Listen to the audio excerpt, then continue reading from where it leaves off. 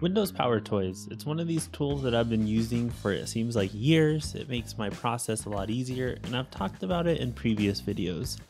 At AU 2022, we actually talked about it pretty extensively before my class started, so I figured it'd make for a good video.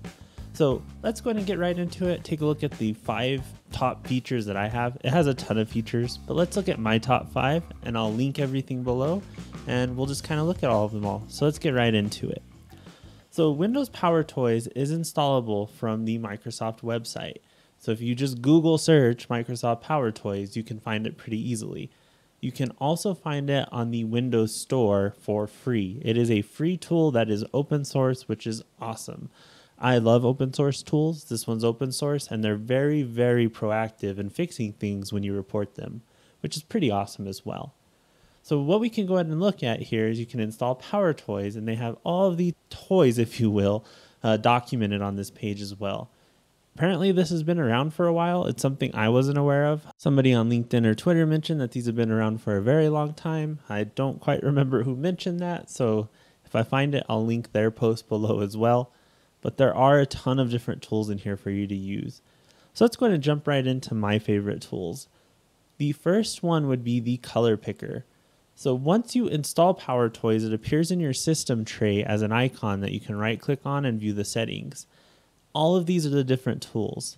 My first one that I really enjoy using is this color picker. So I design a lot of UIs for a lot of these plugins we build at Parallax and a lot of my Dynamo extensions that I build as well. A lot of times matching colors is pretty important, and thankfully they have a tool for that, which is really, really nice. Everything in the tool set has a keyboard shortcut. In this case, this one's Window Shift C. And you'll see as I hover, it's telling me what color things are. So that blue is that color and so on. Once I pick a color, so let's pick this blue, a window will pop up that tells you the hex color, the RGB, and the HSL color. These are all very useful depending on what kind of development you're using. So it's really nice to have access to all those pretty quickly. And it does show you a few colors around it as well, which is pretty nice. You can copy this value, use it wherever you'd like, and you're good to go in that way. Bonus tip for you is if you have a mouse that has macro keys. So in my case, I have the MX Master 3S. Awesome mouse. I'll include a link to it below as well. It does have the mapping available, and I've mapped the up button as the color picker and the down button as another tool that's on my list, which is pinned on top, but we'll get to that one in a moment. So really nice to map those to those macro buttons. If you have a gaming mouse, even better, because you can map all sorts of different buttons, which is pretty nice. So kind of a little bit of a bonus tip for you. So that is the first tool. That is number 5, I guess, on this list. So number 4 on this list is going to be the file renamer.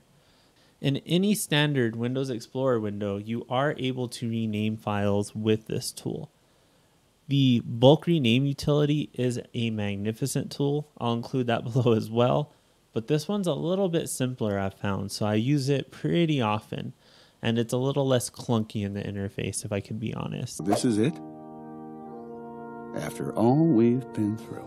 So what you do is you right-click in the blank space of a folder. You can say show more options, and you can power rename in here. This shows you kind of what you've named before, but it works with subfolders and goes on. It also allows you to rename folders, which is really, really useful. That was one of my favorite features of this. So what we can start to do is we can use regular expressions, case-sensitive nature, all these things. You can even rename extensions, which is pretty nice. So if you had to rename a bunch of stuff to like do not use, you can absolutely do that as well, which is pretty nice.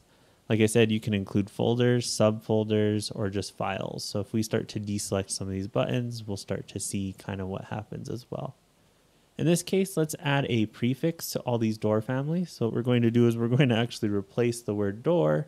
We get a preview. We're going to replace it with 08 door for the master format prefix. And you'll see our preview kind of happening. And we're good to go there. You will see that it got that one, so we could deselect this folder of hardware because we don't want that. We do want all these others. I guess I don't need an extra dash here because it came with a dash. And there we go. All those look pretty good to me. So what we can go ahead and do is click on apply. It chugs through very quickly, and all of those are now renamed. if I go into my folder, we'll see that I have 08 door in all of these door families. Really great utility. Like I said, it renames folders as well. So this is really instrumental if you're doing some library updates or whatever you need to do. Awesome tool. I suggest you check that out as well. The next tool is another one that has a keyboard shortcut assigned to it for me, but that is always on top is what the tool's called. In Power Toys setting menu, you can find this at the very top here, always on top. What this does is it enables you to be able to pin windows on top of others while you're presenting or something. This is extremely useful when you're using something like Dynamo to write files and you want to show those files being created. So in this case, in this folder that I have, I'm going to go ahead and write a new text file from Dynamo right into it.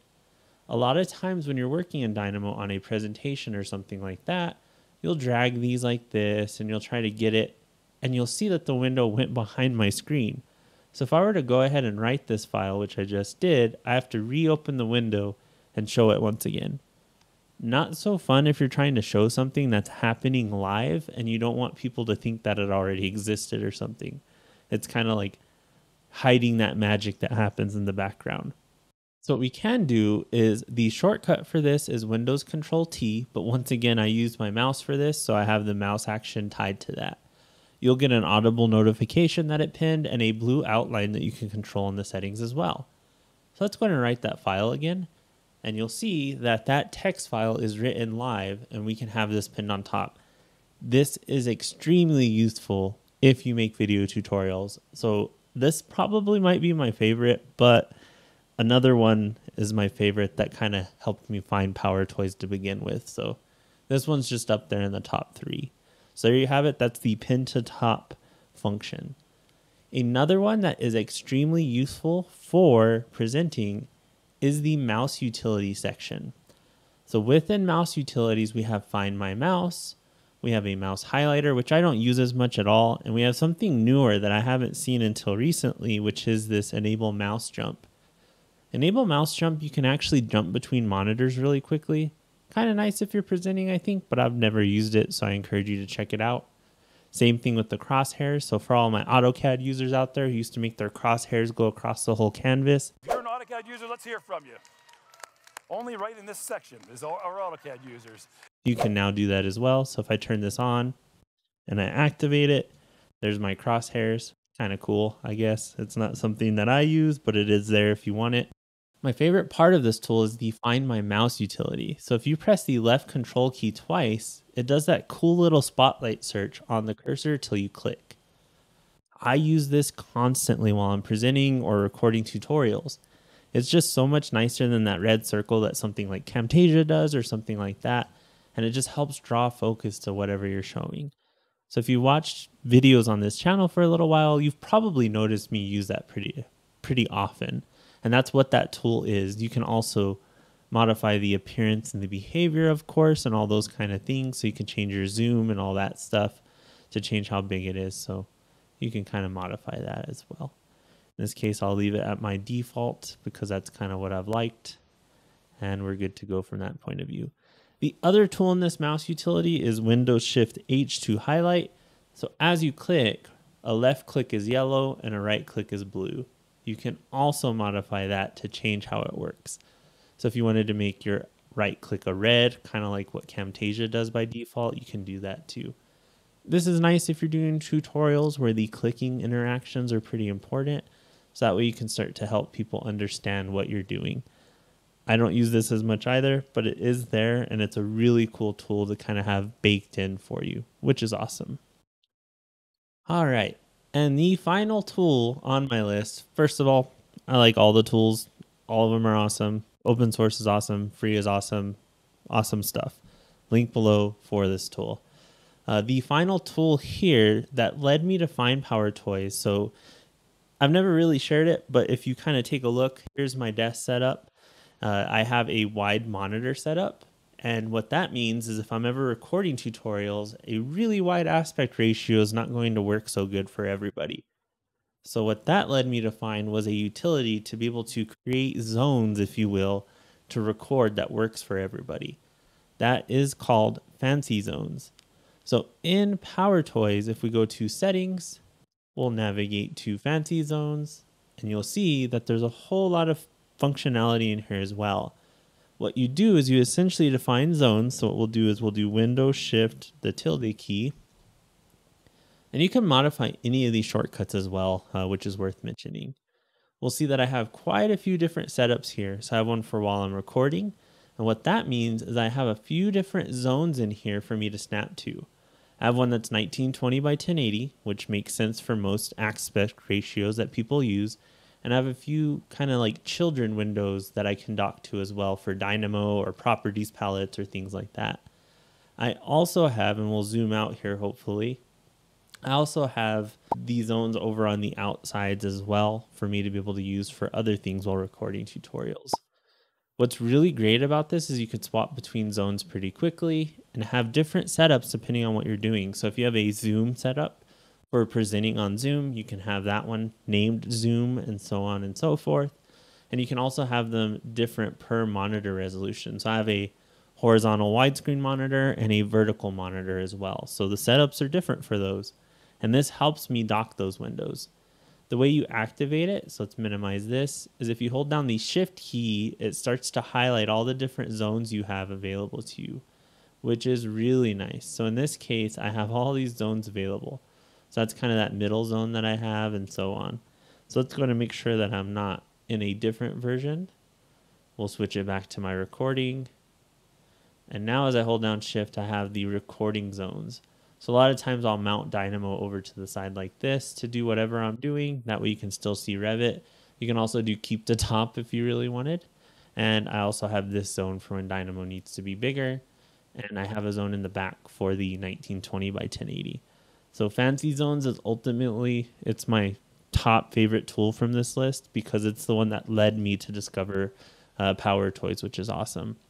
Side note, there was an issue with the fancy zones a little while back where windows that are child windows to a main program, like Dynamo to Revit, they weren't snapping anymore. I opened a GitHub issue and the team was really fast to fix it, which is awesome. I love seeing active development on an open source project, and the team fixed it really quickly. I included a recording of what I wanted it to do, and there we go. We were good to go. So always be sure to check out if something's open source, if you can contribute in that way. In order to contribute to open source, you don't necessarily have to know how to code. You just have to know how to use the tool a lot of the time, and developers love when you give them feedback. So that was really nice for them to be able to implement. So fancy zones, one of the big ones that I really like. It's one of the must-haves if you're using a widescreen monitor. All right, so there we have it. That's my top 5 favorite tools in Windows Power Toys. Have you used it? If you have, let me know below if I missed anything that you really like for any of the tools that you use. Be sure to check it out. If you're a Windows user, I think it's a must-have, honestly, at this point. It helps you be so productive, especially if you have a mouse that has macros and things like that. So yeah, I hope you enjoyed that video. Thanks so much for checking this out, and we'll see you in the next one.